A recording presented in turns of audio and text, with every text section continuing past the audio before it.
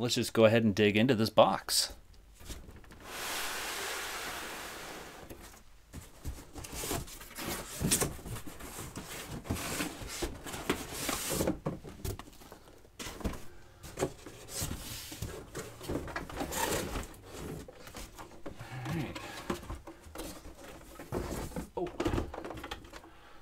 So here's the expansion. Now, one thing that I thought was really cool was I also have a little baggie that I think has all of these missing covers, because these missing covers are always missing, never to be found again. So I have a bag that has, I don't know, probably 8 different covers to the various little doors. The original power supply.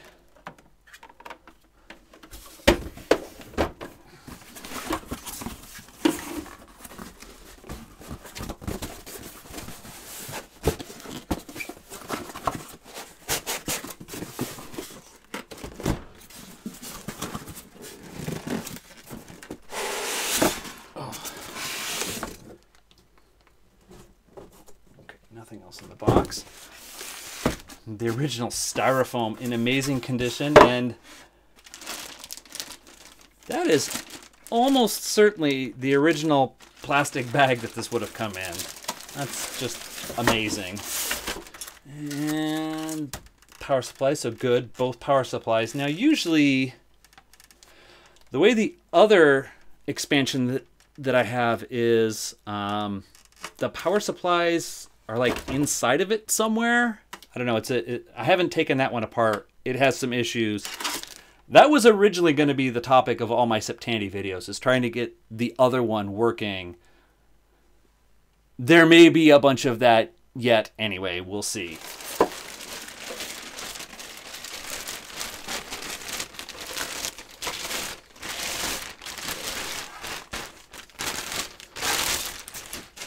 So that's interesting. I am quite sure that my other Model 1 doesn't have these switches on it. The power switch, the various other connectors that all look exactly the same. Why would you do that, Tandy? Why? But I know I don't have those switches, so that's interesting. There's obviously been some modifications there, and it looks like there's another little push button inside here that seems like an add-on. It looks like maybe a little bit got carved out there. I don't know. I know I have the cover for that. That's definitely one of the covers that I have. This is pretty dirty. It will use a nice cleaning. And you can see inside here, I don't know if it comes through on the camera, there's a big ribbon connector that goes from, I believe, a ROM chip over here to this chip connector over here. I think this is a basic upgrade. So while the box says level 2, this has probably been upgraded to something else. So that will be interesting to see once we get that far. I'm going to just move this stuff out of the way really quick.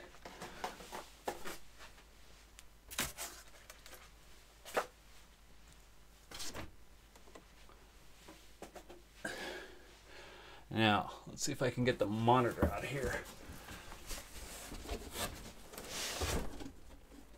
Oh,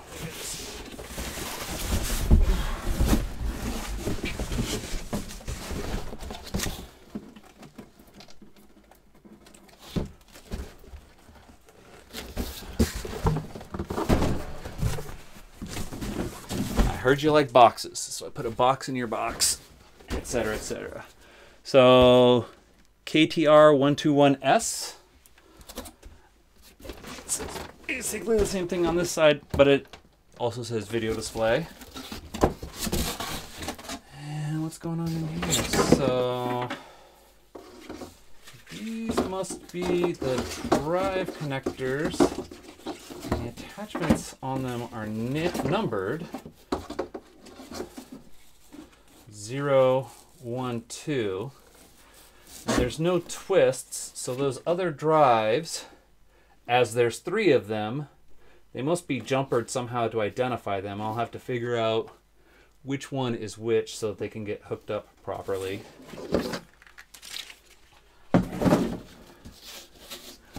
And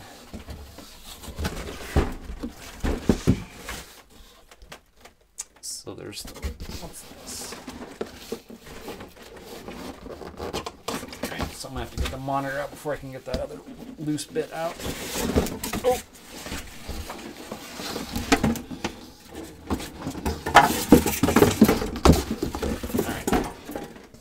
This loose bit first. What is this?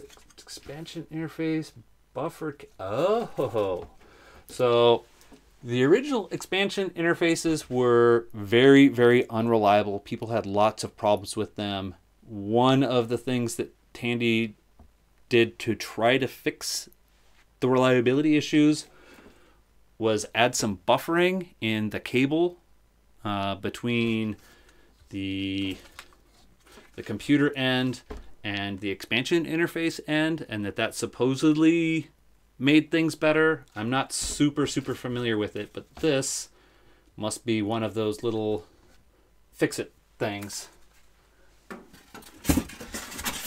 And then the other stuff that's in here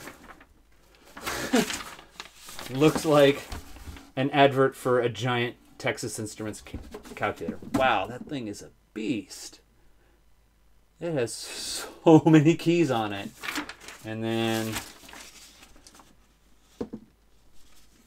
oh, a letter dated April 15th, 1976, thanking the gentleman for inquiring about the SR-60. All right, so that's interesting.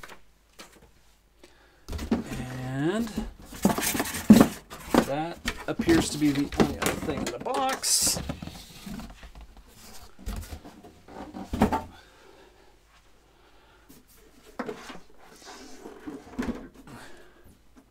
So there's the monitor. Wow, even from here I can tell this has got a massive amount of burn-in on it. Wow. But the weight distribution in these is so weird. It's like, usually monitors seem like they're heavy up in the front and kind of towards the top, but this one, it feels like all the weight is right down in this corner. It's very, very unusual. Manufactured June 1978. I don't know that I've... This has got to be an add-on that... Okay, so what the person must have done... Oh, that is so bad. Is they must have modified it so that they could just plug in the monitor and then plug in the computer and the expansion interface to that. But this is bad. Shame on you, because this isn't a grounded plug. And these are grounded. That's just mean. That is shame. I guess we can let it go. The mistakes of the 70s. What are you going to do? So, it will be interesting to see if any of this stuff actually works. We'll get to that next. So, here I have set up both of my TRS-80 Model 1 systems. The one on the right is the one that was just unboxed, and this is the one that I already had. I thought it'd be interesting to look at the two systems and compare the similarities and differences. And right off the bat, there's one big difference between the two systems. This system has the numeric keypad, and this system does not. When the Model 1 was originally released, it had this keyboard, the level 1 basic ROM, and 4K of RAM. Later, it was upgraded to have the extended keyboard with the numeric keypad, the level 2 basic ROM, which was needed for reading discs and doing a whole bunch of other things, and just generally had a more capable basic implementation, and had up to 16K of RAM. Now, there was kind of an in-between period, or it's my understanding anyway, where it was possible to order systems and sort of piecemeal upgrade them. Now, judging from the boxes and some other evidence by kind of peeking inside through the grill grates, this system has the upgraded basic ROMs, the level 2 basic ROMs, and has 16K, or so the boxes proclaimed. But obviously it has the older keyboard. Now, each one of those things was an additional cost to upgrade. I think the extended keyboard on itself was like $80. And, you know, in 1978 money, $80 was quite a bit. So I can definitely forgive a person for just, you know, give me more RAM, give me better basic, but you know, I don't need a numeric keypad. I can totally live without it. And this system is definitely a later system. I don't know if it says on the back any kind of manufacturing date codes. So this has a date on it that I'm assuming is from maybe service that says May 14th,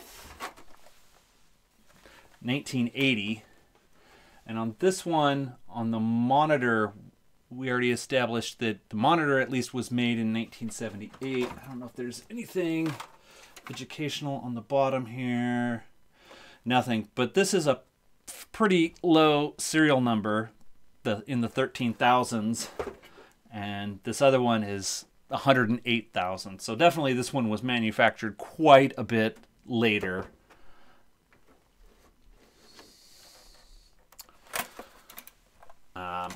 And as I had previously mentioned, make sure I can get these positioned and try not to bang them together too much. This one, so this was the one I got originally that just has the regular power switch and I/O ports here. And this one, the original owner of this one apparently went Han Solo on it and made some modifications himself. Has these two switches, which I have no idea what those will be for. But other than that, they look pretty darn similar. So I'm going to reset here for a second, and then we can take a look at similarities and differences of the monitors. And then the expansion bays. Well, I have them turned around this direction. This monitor, this is just some sort of like fairly thick piece of plastic that's printed on of wherever this was in service. Computerized testing systems. I have no idea. What that is. I expect with, you know, careful prying and the application of some heat, this could probably be removed. But sometimes stuff like that I like to leave on systems just because it gives it a backstory of some kind. It gives it some history. And sometimes that's interesting. So one thing to notice right away about these monitors, which are both very similar on the back, is they're just repurposed TVs. You can see here is a clip where an antenna would have been attached. So this is just a black and white TV that they stripped some stuff out of and said, yeah, it's a computer monitor.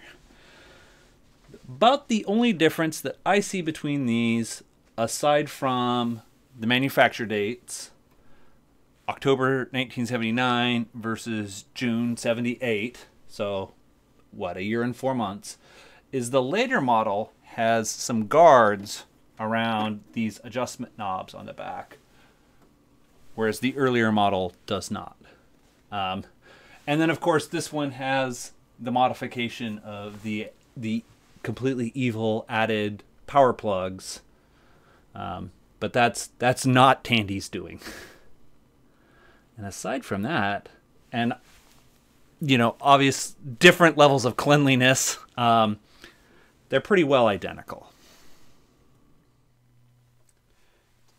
Here are the two expansion interfaces. Tandy sold 3 different models of the expansion interface, and they differed only in the amount of RAM that came installed from the factory. The 261140 had 0K of RAM installed. The 261141 had 16, and the 261142 had 32K. With 32K in the expansion interface and 16K in the base system, that gave the Model 1 its maximum RAM expandability of 48K. These are both the 0K models. However, given the modifications that I've already seen on the other components that came with this unit, it won't surprise me if the previous owner added some RAM himself. I have the same set of expansions here, although this cover is missing. I did previously say that these covers are always missing and they're just missing forever. So I'm surprised that this one is intact on here. I'm not sure what each of these interfaces are. I'm expecting that one of them is the disk drive interface and the other one is perhaps the printer interface. So on the front, if I can turn this around without dropping it, is where the cable to the main system goes. There's another potentially removable door here.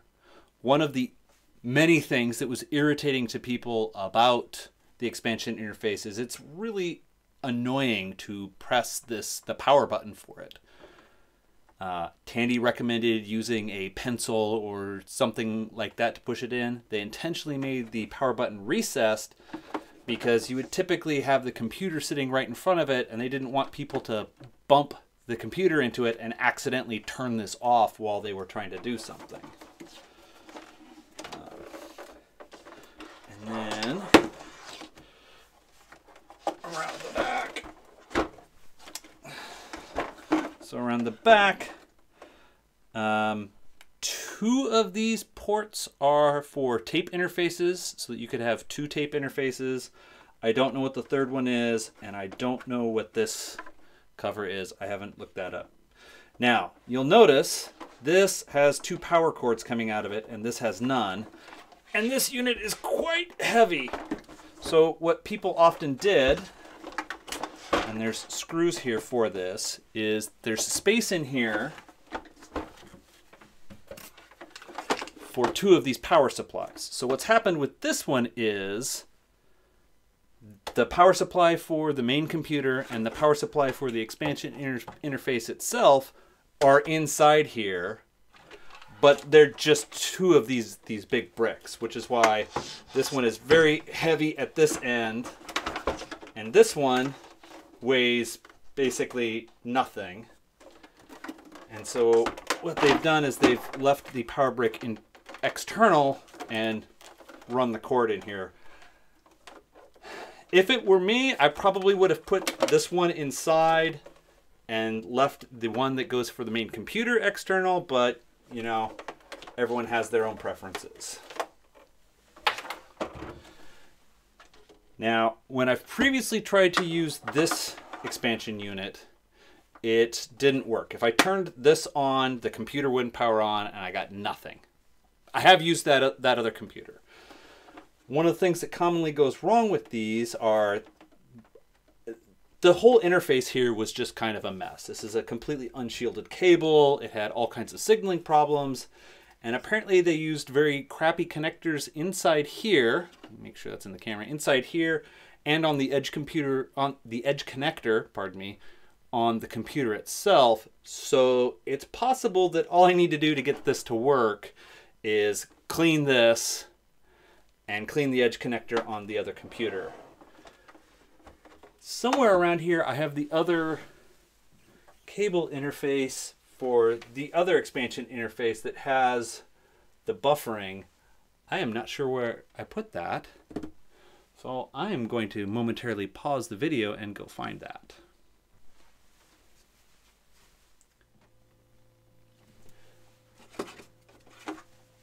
Okay, so after having all the complaints about how terrible the unshielded, unbuffered interface cable was that originally came with these expansion interfaces, Tandy started shipping these as an improvement. Reading things on the internet, it is not clear to me if these actually made anything better or if it just placated people. Hopefully this will work out okay with the interface that I have. It looks moderately grungy inside, so I'm definitely going to clean this out before actually connecting this up. So we'll see. And it's very dirty on the outside, so it definitely needs some cleaning. Before I move on to the part I think everyone's actually waiting for, I have one other piece of Model 1 kit. Many years ago, I found this, and I believe I found it at a Goodwill, and I saw it. I was like, okay, it's just an Atari joystick, but what the heck is this? And I asked a couple people around, and the consensus was it was a joystick for a Model 1. Now my guess is that it would connect to probably the printer interface port on the expansion bay, or maybe it could connect directly to the back of the Model 1 where the expansion interface cable would go. I don't know. So on here it says Alpha Stick 3, and then just the listing of the color of wires that are connected, and then Rev 1. So I have no actual idea what the heck this thing is, how software would interface with it, or what software might use it. If you know anything about this device, please comment about it in the comment section below. I would love to learn. All right, I'm gonna move all this around, and I'm gonna restack everything up, and I'm actually gonna turn on the new Model 1, and we'll see if it works out. So I wasn't planning to do a cleaning montage or anything, but I just wanted to show one thing really quick. While I was cleaning inside here using for things like this where I can actually reach inside, I usually use something like a scrap of old t-shirt and just some rubbing alcohol. Here is from the expansion interface in there. Like, that came off cleaning just one side of the circuit connector where the cable connects. Yuck. It's just plain nasty. I'm gonna go and finish cleaning the rest of it. This surely would not have worked had I tried connecting it straight away. Hopefully this cleaning will help improve the odds. Okay, so it's all put back together and hooked back up. And I'm going to try just turning it on one component at a time, and we'll see what happens. Hopefully there won't be any smoke or fire or huge disasters, and all right, well, let's just do this.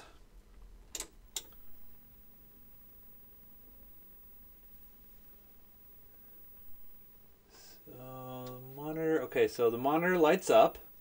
That's a good sign. We've got brightness adjust, okay. And then we'll turn on the expansion. Oh, that is, there we go. So that's on, and it is super annoying to get in. Now, on this end, kind of hiding behind this door, there's a switch that looks like a power switch, but it's actually a reset switch. So don't go pushing that thinking it's going to turn the computer on, because it won't. It's just a reset button. Not that I know that from experience. The actual power switch is over here next to the power cord. One thing that people often complain about on these systems is the connector for the power cord, the monitor, and the tape. It's exactly the same kind of DIN connector. So you can plug anything into any of them and ruin everything. They're labeled. That's the only saving grace. So right now I have both of the magic switches switched up. Let's turn this on and see what happens. Well, that's something. That's definitely more than my other Model 1 would get with the expansion turned on. So I'm going to turn this off and turn that off and see if it makes any difference with the expansion not enabled. Hey, hey! All right, so that means there's something wrong with the expansion. Who knows what? Radio Shack Level 2 Basic. All right, I will call that a win. I have no idea what these switches are for, but it works with both of them flipped up. Let's go ahead and turn this off and we'll see what happens with both of them down.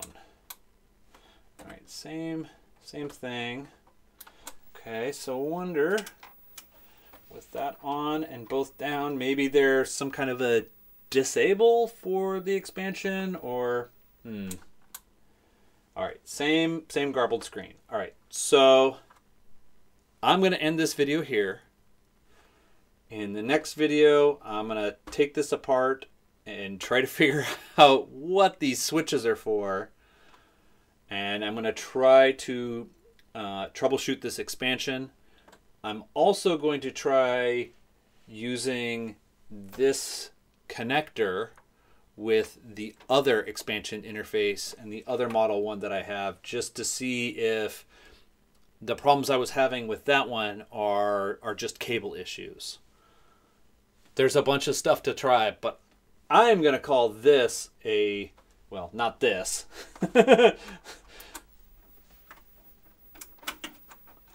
I'm going to call this a resounding success. So, until next time, which hopefully won't be too long, I'm going to try to get another video out maybe next week. We'll see how it goes. But until next time, try to remember the good stuff.